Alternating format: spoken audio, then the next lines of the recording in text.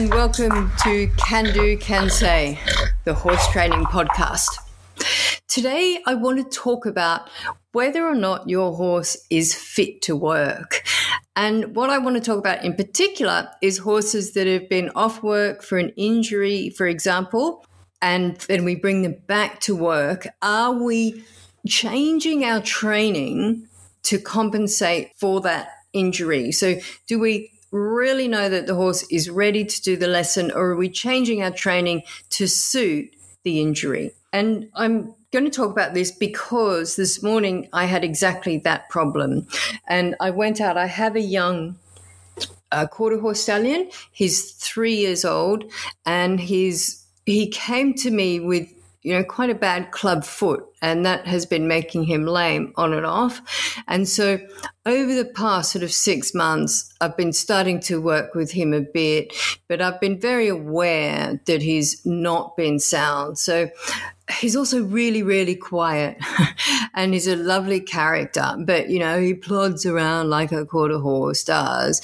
And so it's all seemed sort of very easy for him and for me. And, we all love that. It's lovely to have an easy horse. But then a few days ago, I taught him hips to the fence, which he picked up on really quickly. And then the next day I went out and I stood on the mounting block and he swung his hips over, and I thought, oh, that's great. And I was habituating him to having me above him and all of these things. And I thought, I won't get on today. I'll do that, next time. Anyway, I decided, I'll just throw my leg over anyway because he's so quiet and he's standing here. And, of course, he did. He just stood there perfectly calm and nice. And I thought, oh, that's great. This horse is a genius and he's so quiet and he's so calm. So it's great. 3 days later, which was this morning, I went out and I tacked him up. And I was just doing some give to the bit and some shoulder control on the ground with him. And I was carrying with me my dressage whip that has one of those big flat round ends on the handle, big flat round end that's, 2 inches or so across in diameter. A nice soft thing. So what I thought I'd do is just put that on his side, not poke him with it, just place it on his side where my heel would be if I was to touch him with my leg when I was riding. I thought that'd be a good thing to do. Anyway, the first time I touched him with it, he leapt in the air and went tearing forward, obviously terrified. And he didn't just do that once. He did it several times on each side. To each side, it was equally bad on each side. Now, this is a horse that was dragged around shows as a youngster. So, he's certainly been touched everywhere. That's not a problem. But there was this unusual feeling for him that was really scary. So of course, first thing I thought back to was 2 days ago when I sat on him. What if my leg had touched him? It can be really dangerous. So what it told me, and it's something that I see a lot, is that I hadn't given this horse the benefit of the education. I'd made assumptions about him and about his level of relaxation and about how quiet he was because he was probably disengaged, because I'd been unable to raise his emotional level enough to really engage him properly. So he'd been, plodding around, going through the motions, but he hadn't really been engaged to ever test that out. So, for example, he was wearing a saddle. So really, when I do first saddling, as you'll see in the first saddling module in the training, I go through all these steps of the first saddling that really habituate the horse to not only having the saddle, but also having things flapping around on them. And it's a really important part of the first saddling. It's not just sticking the saddle on, hoping for the best. You need the horse to actually be able to trot and canter around to get a feel of how that saddle feels and how things feel flapping around him and touching his sides and things like that. I go from there to doing what I call a recycling lesson, which is a great lesson. And there's a couple of those in the training as well, where you put some plastic bottles weighted with things and noise and things like that on the saddle, and you long rein the horse with these things. And it's a really excellent lesson when it's properly broken down to habituate the horse to the sorts of experiences that my young colt felt today. So I really recommend that. That was entirely my mistake. That horse was not ready for what I was doing because it didn't get those first steps. It's a step-by-step thing. We have to build on a strong foundation. And if those steps have been skipped, then the horse gets surprised by something. So it was entirely my fault. It was a big hole in my training. And the reason was because I'd made the assumption that he was just a nice, quiet horse and he wasn't going to object. But just because he's a nice, quiet horse, which I'm absolutely sure he is, does not mean that he doesn't need to be trained. He absolutely needs to be trained. And training, as we know, is all about raising and lowering the emotional level.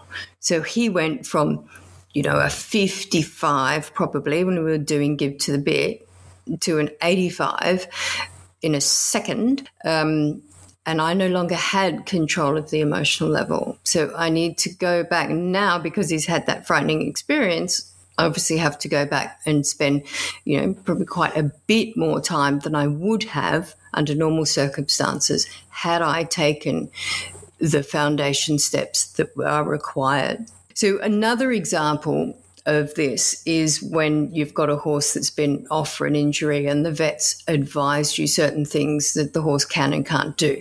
I have a lovely example of when I was in the UK training and somebody rang me up and said, I've got a 17 two-hand dressage horse that I simply cannot hold. It's really, really strong. And what I need is for you just to come and teach it not to be so strong. And I said, well, that's fine. That'll be fun. It's my favorite thing to teach. So I arrived there and I explained to the owner that I'm going to teach the horse to give to the bit. Now, what that means is that I'm going to teach the horse that there'll be some pressure. The horse has to move in a certain direction and the pressure will be released. So I'm going to teach the horse to carry itself so that you don't have to carry it around the dressage arena anymore. I'm just like, oh, yeah, great, okay. So I start on the ground, standing still, and the horse is fine. We do Give to the Bit on both sides, standing still, the horse is fine. The horse gets that really easily. And I'm thinking, oh, this is going to be a walk in the park until I start walking. And the owner says, oh, no, he can only go straight lines. I said, what? And she said, oh, yes, he's had an injury and the vet said that he can only walk in straight lines. He's not allowed to do circles. I said, well, I wish you'd told me that because we can't teach Give to the Bit in a straight line. It's a sort of point of Give to the Bit. So this horse has spent his life with his head and neck straight, pulling against the rider's hands. And he's been subject to this unrelenting pressure on both reins, and that's what he's used to. So what I was doing with Give to the Bit was actually offsetting his head just a little bit, not too much, to put a little bit of bend in the neck, which prevents him from using his whole skeletal system to pull against me. Because as soon as he hasn't got his head and neck straight, I'm only really working his neck. I'm not asking the whole horse to give. So I sort of explained this to her and said, we can only teach this by asking the horse to move in a circle.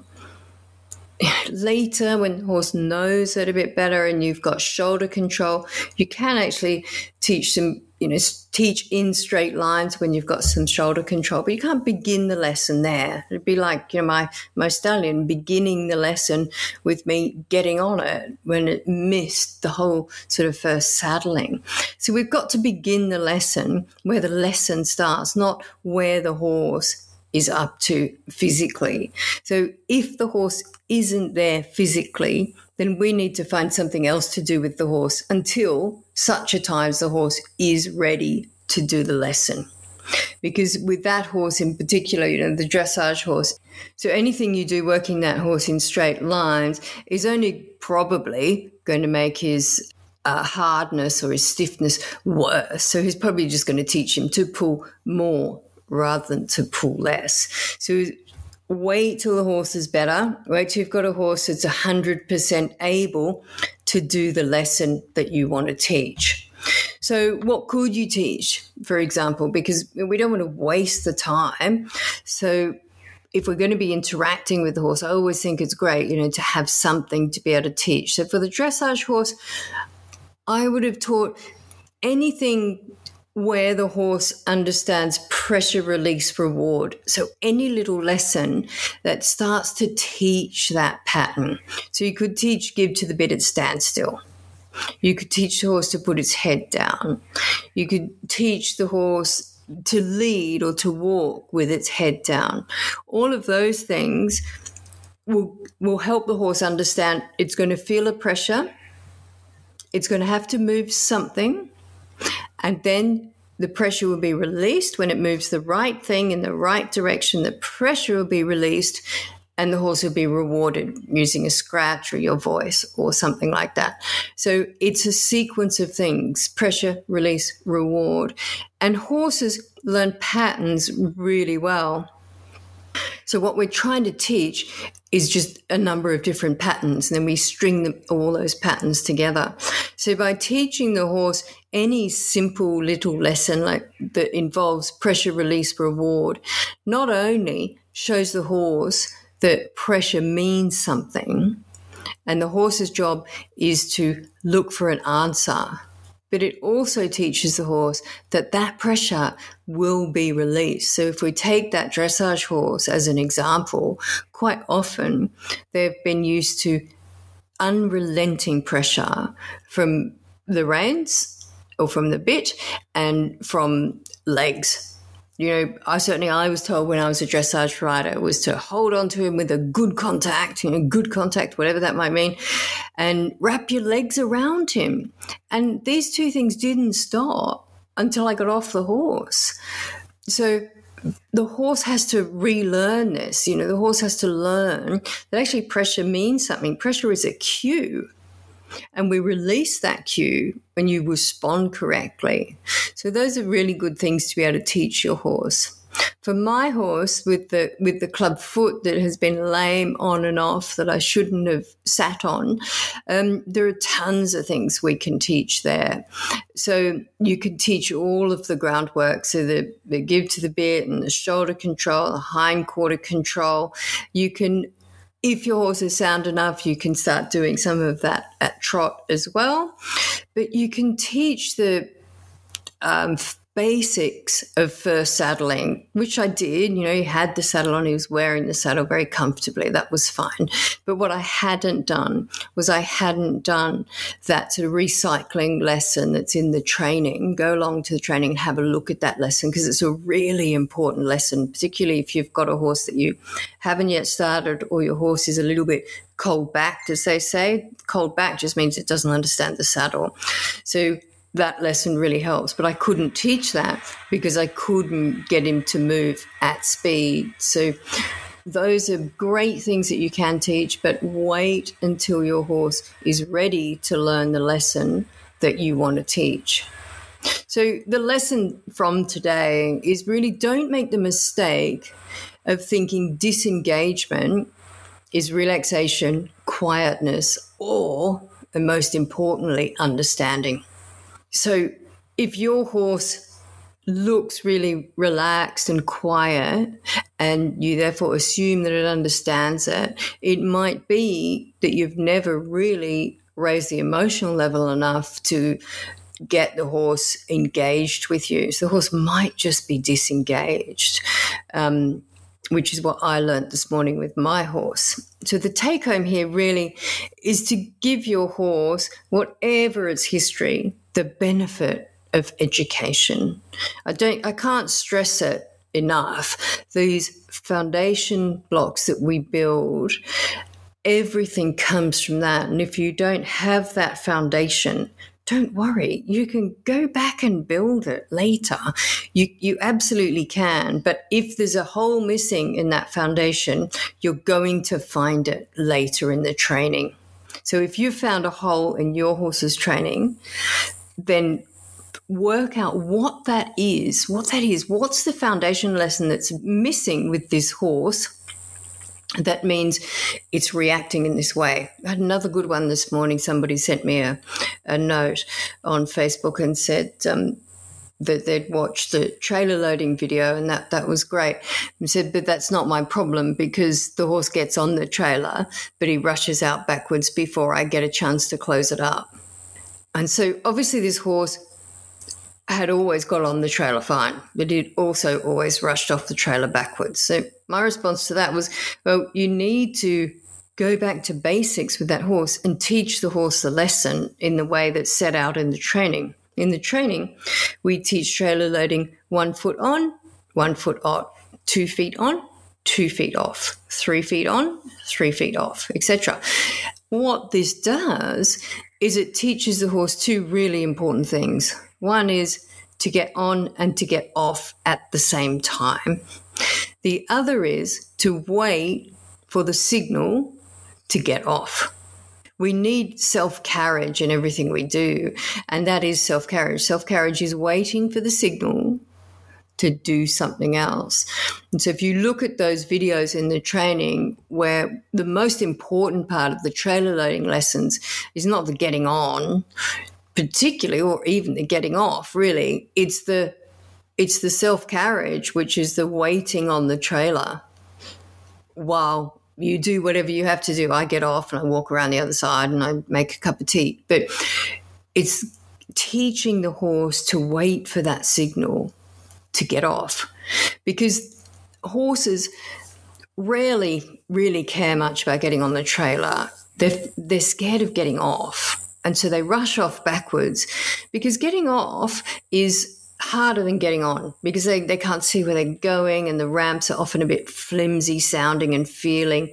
And so, it's easy to get on, but the horse, once it's on, it knows it has to get off. So they rush off because they want to get that over and done with. They're always pretty happy when they get out, but they stick their head in the air and they rush off backwards because they want to get that done. It's like horses that pull back. It's the same thing. They're trying to get that done quickly because they know it hurts when they pull back. But once that string's broken, it doesn't hurt anymore. So they do it quickly. And it's the same with the trailer loading. So what we need to do is take that horse back to the foundation work. It hasn't got the foundation of self-carriage, and that is absolutely a foundation lesson. And what it means is that you continue to do what you've been asked to do until you're asked to do something else. So for the trailer loading horse, it had been asked to walk on and stand. It hasn't been asked to do anything else. And so the horse needs to learn to listen to the trainer or the owner, the handler, for the next cue. And the next cue might be get off, or the next cue might be move your hindquarters across so I can do up the divider. It could be anything. But what the horse isn't doing is staying in self-carriage. And that's often a good way of looking at it as well, is not to focus on what the horse is doing wrong, and this is rushing off backwards. Focus on what the horse isn't doing. So the horse isn't waiting for you to give it a cue to back up, because what that does is it tells you what's missing. So what's missing for this horse is obedience to the cue to back up. So it doesn't understand that it needs to wait for that cue. So when you go back to basics and re-teach trailer loading from the start, which shouldn't take very long, particularly if the horse is already happy to get on, all you're really teaching is the get off cue. So you need to be very clear about your signal to go backwards. Always really, really clear. So that's it from me today. Thank you very much, and I hope to see you in the next podcast, and happy training.